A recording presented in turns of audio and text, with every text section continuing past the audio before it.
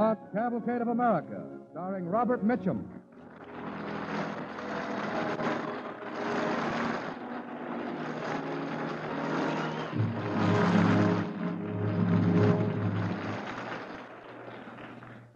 Good evening. This is Robert Mitchum. We have many legends in this country that we like to tell over and over again. Tonight on Cavalcade, you'll hear of the man who first set many of them down, Washington Irving. But before we begin, here's Bill Hamilton of the DuPont Company.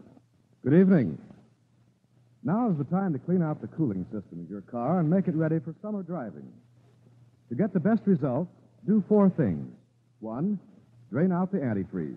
2, clean out rust and scum with DuPont Cooling System Cleanser. It dissolves rust chemically, cleans thoroughly without harming the hose or metal parts. 3, put in fresh water and add DuPont Acid and Rust Inhibitor to keep the radiator rust-free all season. 4, add DuPont Cooling System Sealer to prevent leaks. If you do these 4 things, there will be little chance of overheating or other radiator troubles. These radiator service products are among DuPont's better things for better living through chemistry.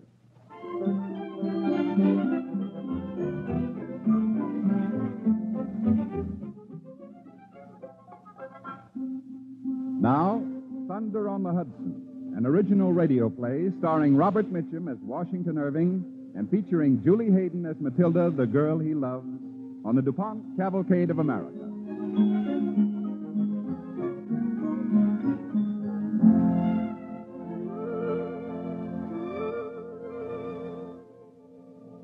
As he was about to descend, he heard a voice from a distance, helloing. Rip Van Winkle. Rip Van Winkle.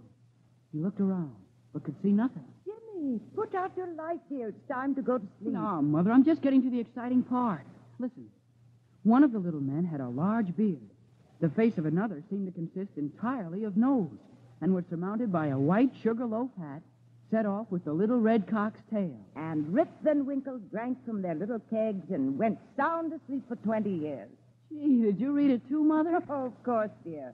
I suppose almost everybody in America's read that story. But it's just a story, Jimmy. The author never meant you to believe it really happened. But I do.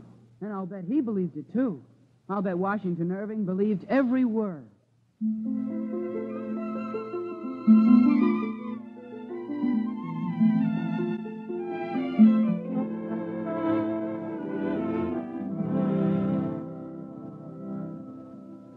And what of the man that wrote that story? Imagine New York in the early 1800s, bustling, raw, and eager, already a center of world commerce, but heedless of the beauty of the wilderness surrounding it, unaware of its own traditions and legends. Well, in the midst of this young metropolis is the house of William Irving, and on a chill night in November, the old gentleman stands before his library fire, scowling at a manuscript written by his youngest son. The Catskill Mountains have always been a region full of fables. The Indians considered them the abode of spirits who influence the weather. Bosh! Ruled by an old squaw who hung up the new moons in the skies and cut up the old ones into stars. Poppycock! The lad has a mind like a bird. Flitter, flutter. Father? Still up? Flitter, flutter I am. And you'll do me a favor by coming in here and explaining yourself, Washington Irving. Certainly, Father. What have I done now? It is not what you have done. It is what you don't do. Oh, we're not going into that again. Will you look at your boots? Covered with mud and slime. You've been out tramping the mountains again. Cutting up old moons into stars, I don't doubt. Father, I encountered the most amazing old man tonight. He told me a story, a wonderful story he'd heard from his father. Now, don't try to change the subject. These stories of yours, these once upon a times, what good are they? Europe provides us with enough books. But they aren't about America. Nobody writes about this country. That's no reason for you to make a waste of your life. Waste? I've passed the bar examinations. I'm a lawyer in my own right. Aye, and instead of setting your mind to the winning of cases, you disperse it in trading unlikely yarns with your strange cronies.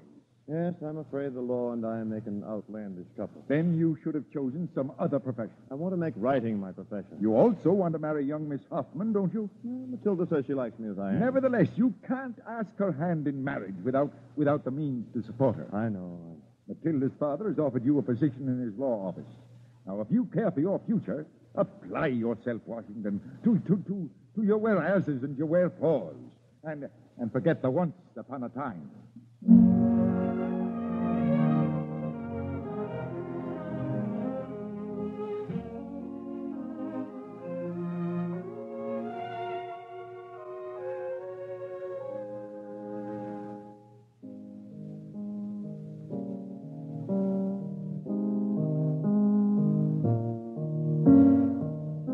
Very lovely, Matilda. Oh, Washington.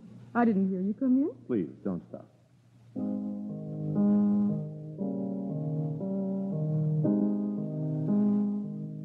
How do you like working in Father's law? Oh, all right, I guess. What are you playing? It's by a new composer, Ludwig van Beethoven. I wonder if he makes a living by his composition. Oh, I've no idea. Why? Do you suppose this Beethoven is in love? Maybe there's a girl he wants to marry. Can he be a lawyer by day and a composer by night? What is it, Washington? What's troubling you? I'm puzzled, Matilda. Have you ever stopped to think that the music you play so beautifully was written in Vienna or Rome by men who devote their lives to it? The novels we read are from England. Horace Walpole, Mrs. Radcliffe.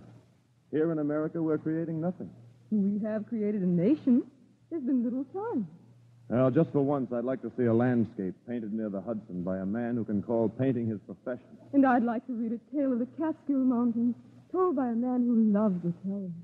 Matilda, do you mean that? Well, we've had little time to appreciate the beauty around us up till now, but I believe you understand it. You have a talent for expressing it. I'm not expressing it. I'm not writing it. Oh, Washington, you hate the law and love to write. So why do you torture yourself? Because I love you more than my life. I want to marry you, but I couldn't let you suffer for my whim by becoming the wife of a poor man. And have you thought what I might suffer being married to an unhappy man? I won't be if you're with me. I'll try to make good in your father's law office. And someday, my darling, when I'm old and the need for a profession is past, I'll mount my hobby horse and take to writing again.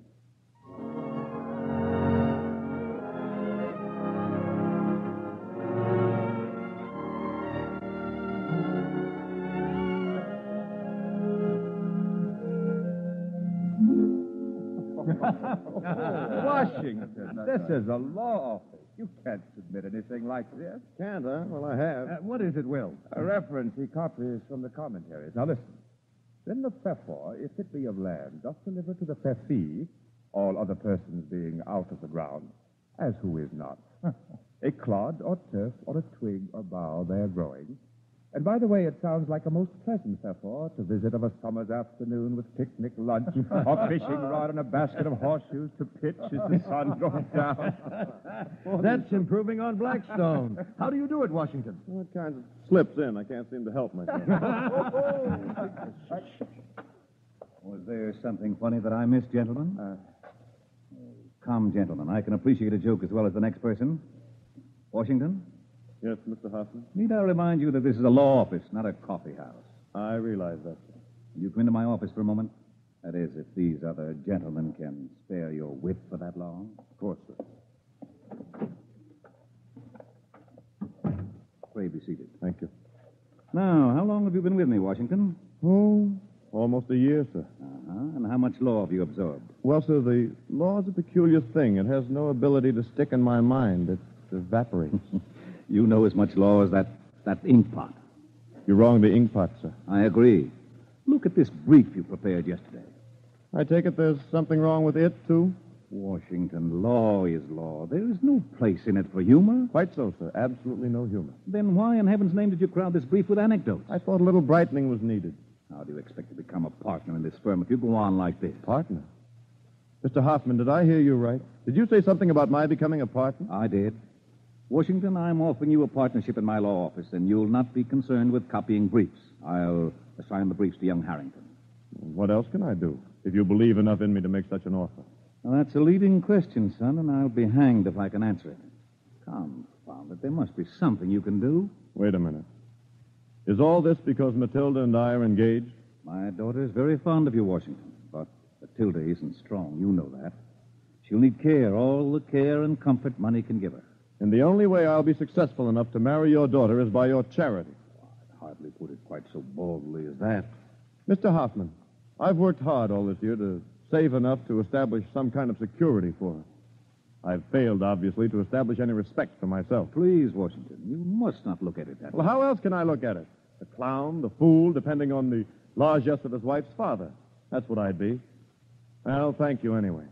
I gave up my dream of being a writer. I suppose I can give up my dream of marrying the girl I love.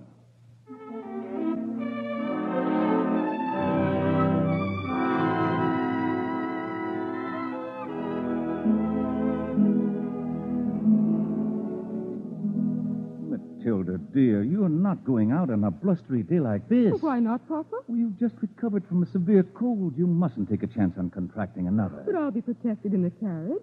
And there's something I must do. Is it something about Washington? Yes.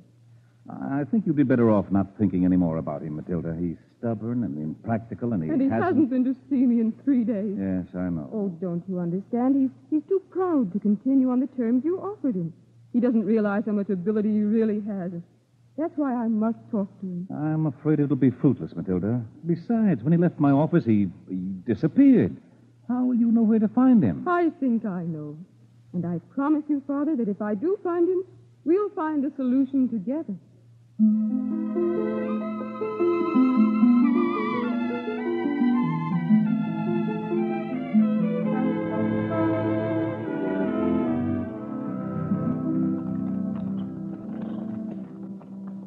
There he is. Oh, stop the carriage, Theodore. Yes, Miss Matilda. Oh, I'm so glad we took this road. Washington. Washington. I beg your pardon? Oh, Matilda. Washington, come and get in the carriage, please. I must talk to you. Thank you indeed, but I'm enjoying my walk. Must you be so stubborn? Yes. Good day. Theodore, start the carriage and drive along beside him. Yes, Miss Matilda. Washington, I happened to read of a young man in a novel the other day who loved his fiancée enough to tell her why he refused to see her. That doesn't make sense. Of course, if you'd written the novel, it would have made sense. Oh, Matilda, I beg of you. Go away from me. I can't bring you any happiness. I'm a failure in everything I do. Stop the carriage again, Theodore. Yes, Miss Matilda. Please help me out, Washington. Thank you. Now will you be my escort, sir, to the top of that high rock? All right. Come along. You might sound as if you wanted to. Step carefully. The rocks are slippery.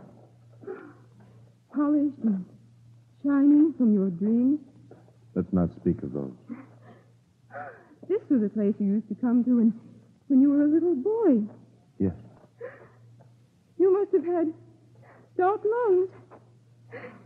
I guess I haven't. Are you all right, Matilda? Oh, yes, of course I'm all right. Look. Look out there over the valley. I see. The colors will change for you every minute. Oh, Washington, it's beautiful. Sometimes it's even more beautiful than it looks. How do you mean? When I used to walk along the Hudson with my brothers, sometimes I'd wander up here by myself, listen to the wind in these trees, and watch the changing colors of the valley and the mountains. They're obedient to each shift of the light, Matilda, and in each one I'd see a dream, a story or a verse, or a bent little man in high boots carrying a keg, or the shadow of a Hessian trooper who rode through the silences of Sleepy Hollow without his head. I thought I'd write of them all someday, but I don't see them now here. I do. Do you, Matilda?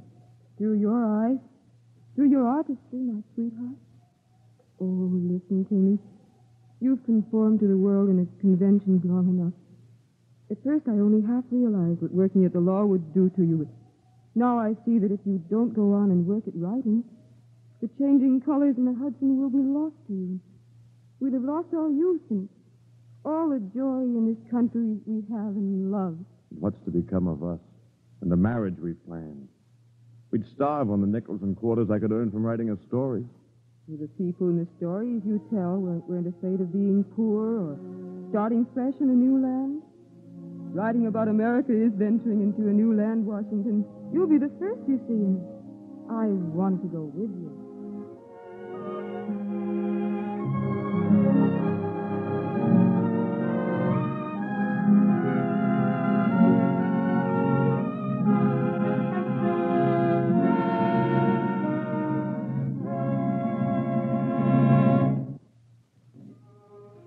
You are listening to Thunder on the Hudson, starring Robert Mitchum as Washington Irving and featuring Julie Hayden as Matilda on the Cavalcade of America, sponsored by the DuPont Company, maker of better things for better living through chemistry.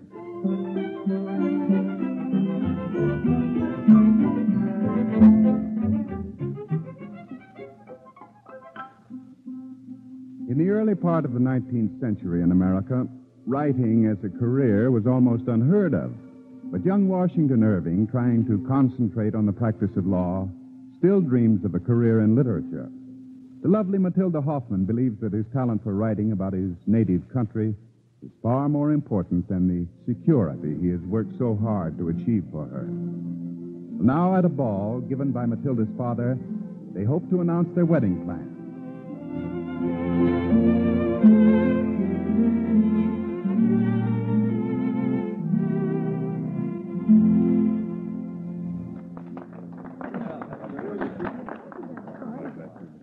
You've been dancing with my betrothed the whole evening, Will. Does it mean I'm to lose her to you? I'm not that fortunate, Washington.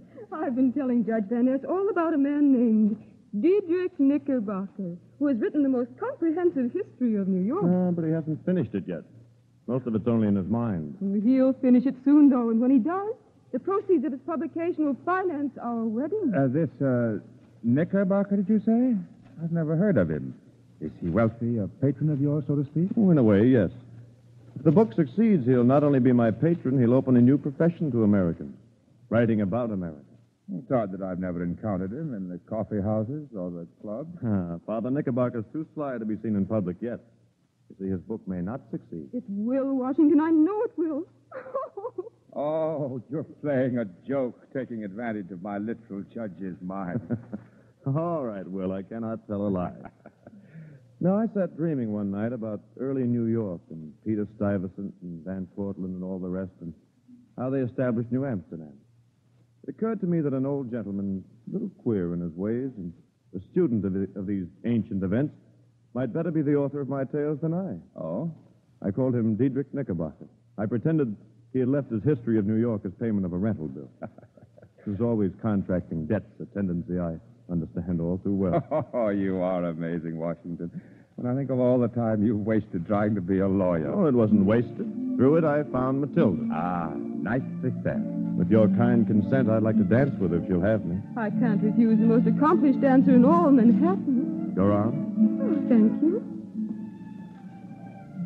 A gavotte with Matilda. A lifetime with my dearest. On a nickel and a quarter. Shining like your future. Shining like our future. Shining like our... What is it? Matilda, darling, what's wrong? Nothing. I seem to lose my breath. All at once. It is something. You've been coughing too much. You've grown too pale. Now come, sit down and rest a little. All right. Oh. There we are. Comfortable? Oh, yes. Thank you. Going to see a doctor. Oh, it's only a cold. All the same, you're delicate. Oh, Matilda, I want to see you healthy and strong. We have our own special life of pioneering before us in literature. Exploring our new land, remember?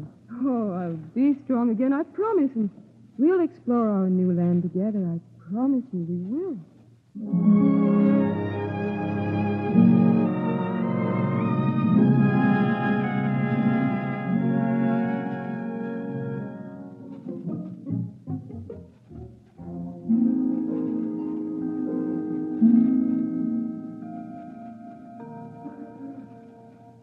Washington, I'm glad you've come. I'm worried about Matilda.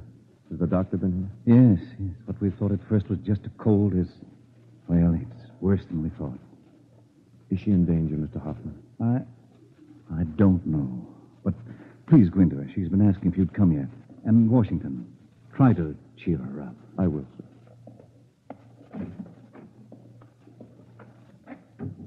Washington? Yes, darling. I thought you'd never get here. I came as fast as I could. I'm feeling a great deal better today. Of course you are.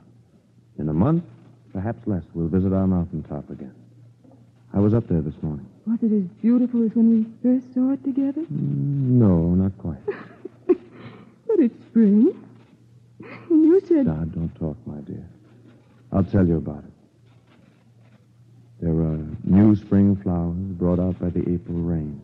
I'll miss them, won't I? No, of course not. Anyway, the ones in May are brighter, more beautiful. Oh, is it raining? A little. Is it a storm? No. Thunder. I'm afraid of it lately, Washington. There's really no thunder, Matilda. Oh, I heard it.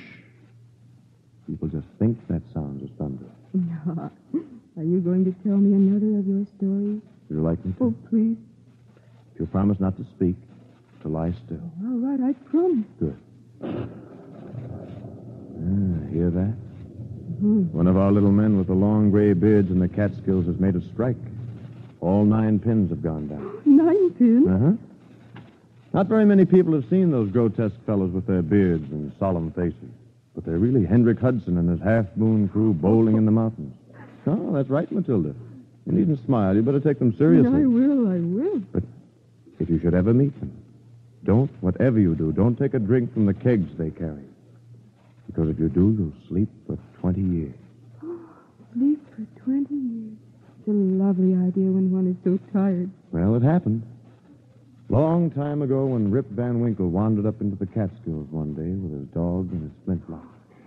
You will write it, Washington, won't you? Matilda, please. You must lie back. First, promise me that you'll write that story. Yes, darling. Yes, I promise. And you'll be the first to read it. In Knickerbocker's History of New York and all the rest. I've been the first to hear them, my sweetheart. And I'll carry the delight of them with me wherever I go.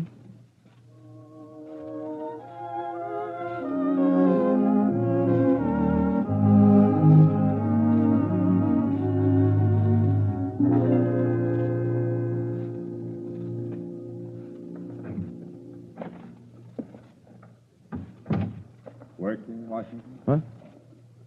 Oh, Will. Come in. Sit down. Thank you. Well, I think I'll go back home tomorrow. Oh. No, I've been your guest for almost 2 months. Now, and please, don't leave. No, since Matilda died, I haven't touched my pen to paper. Everywhere I look, I seem to see her.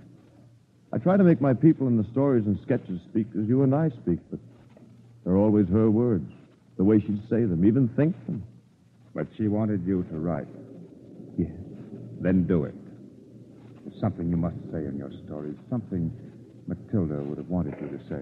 I know, but it seems unimportant now. It's lost its purpose, its direction, its force. It seems that way now, but sooner or later the direction and purpose will return. Thank you, Will. You've helped. I wish I could, really. Well, good night. Good night. See you in the morning.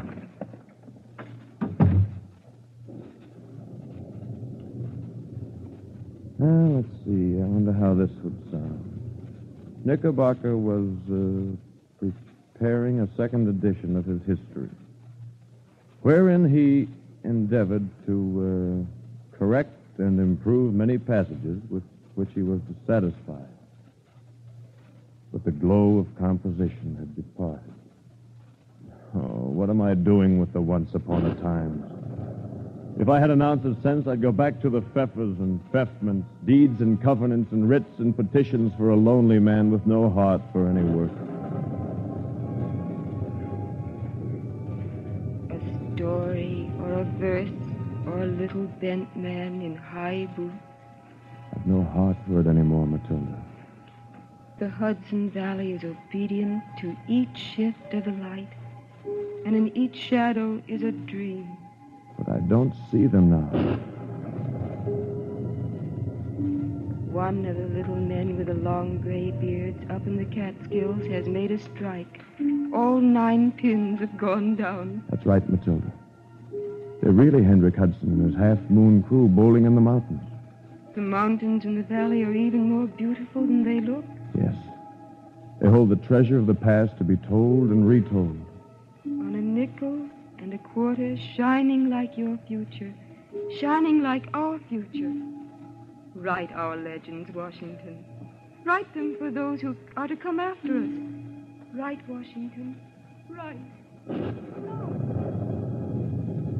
I will. I will, Matilda. I will write it. In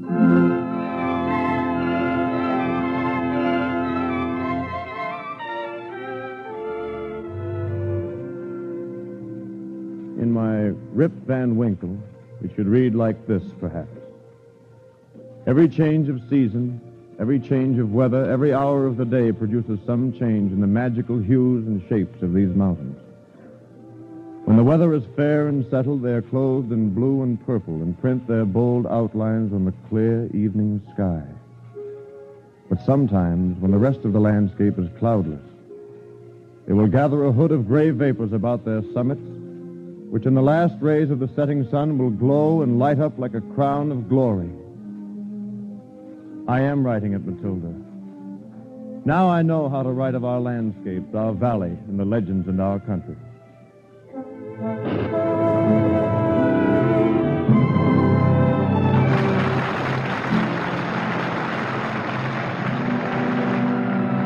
I'm sure our radio audience joins the audience in the theater tonight, applauding the performance of Robert Mitchum, Julie Hayden, and the rest of tonight's cast on the Cavalcade of America. And now, here's Bill Hamilton of the DuPont Company. Hundreds of thousands of American families in every part of the country are being helped with these and similar problems. A mother writes, "My child is underweight. What should she eat to gain weight?" Another woman asks, "We want to remodel our kitchen, but we don't know how to arrange it."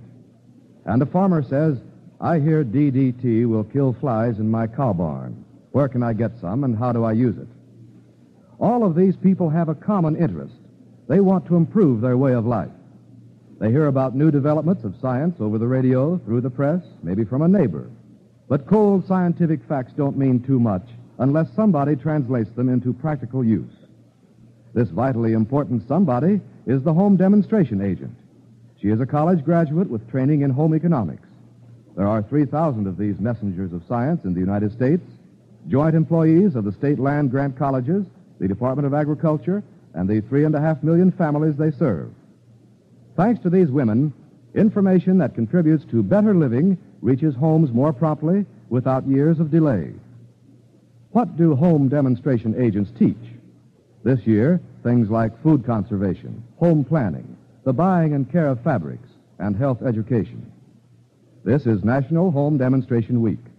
Women enrolled in home demonstration clubs and girls in 4-H clubs, all a part of this on-the-job education program, will hold open house to highlight the progress made in the past 30 years in applying science to homemaking. If you want to know more about how this home demonstration program can help you, get in touch with your home demonstration agent. Her office is generally at the county seat because she works throughout your county. We at the DuPont Company feel an especially warm kinship with these busy, capable home demonstration agents because DuPont is interested in fostering scientific research that in our case points the way to better things for better living through chemistry. Next week, Cavalcade will present the distinguished Hollywood star Melvyn Douglas in Village Doctor, the inspiring story of Colorado's Dr. Archer Chester Sudan, who recently received the American Medical Association's first annual award for outstanding community service by a general practitioner. We invite you to listen to this heartwarming story on next week's Cavalcade, starring Melvyn Douglas. Tonight's original DuPont Cavalcade, Thunder on the Hudson, was written by Russell Hughes and Virginia Radcliffe. Music was composed by Arden Cornwell and conducted by Donald Bryan. Robert Mitchum will soon be seen in RKO's production, Rachel and the Stranger. This is Ted Pearson inviting you to listen next week to Village Doctor, starring Melvyn Douglas. Cavalcade of America is presented each week from the stage of the Longacre Theater on Broadway in New York and is brought to you by the DuPont Company of Wilmington, Delaware.